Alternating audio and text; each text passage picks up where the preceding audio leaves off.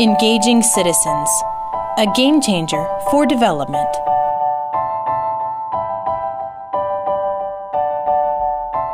The potential of citizen engagement with Sriskandarajah, Secretary General, Civicus. Hello, I'm Sriskandarajah, Secretary General of Civicus, the World Alliance for Citizen Participation. As you go through these next few weeks, I hope you can pay attention to a few issues, few areas of potential change that interest me. The first is around who we're engaging with. I think the potential for a game changer here is about broadening the scope of who we're meaning when we're talking about civil society and changing the nature of that conversation so that it's more meaningful, that it's about cooperation and dialogue, not just about advocacy or confrontation. The second issue that I'm particularly interested here is around inclusion.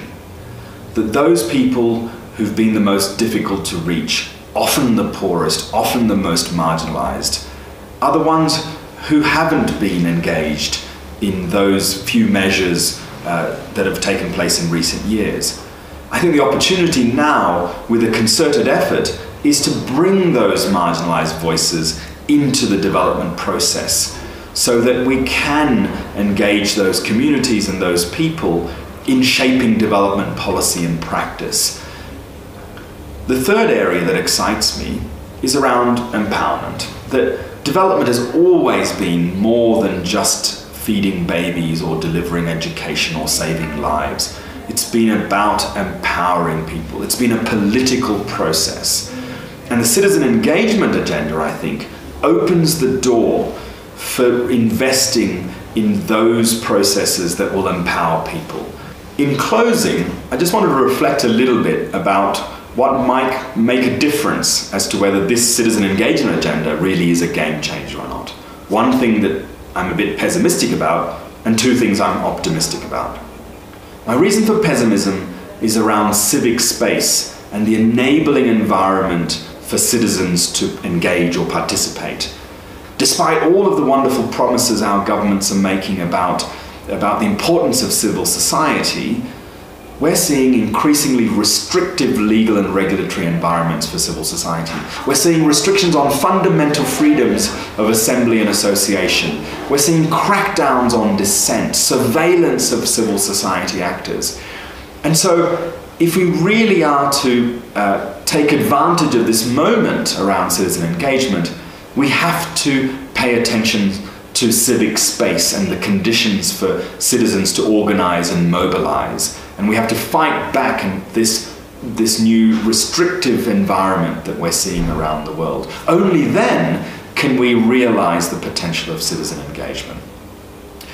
The reasons for my optimism are pretty straightforward.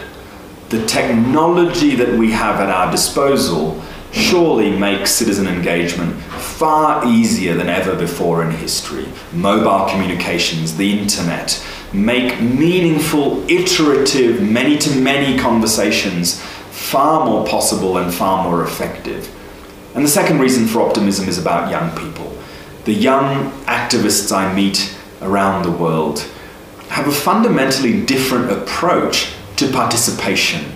They may not be engaged in party politics, they certainly might not want to vote in elections, but they are thirsty to engage in political life, in shaping their communities. And so, for those reasons, I'm very optimistic about this agenda.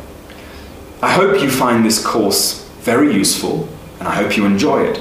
But most importantly, I hope you take what you learn and use it in your lives, in your work, to make this agenda really an important one that can change the very nature of development. Thank you very much.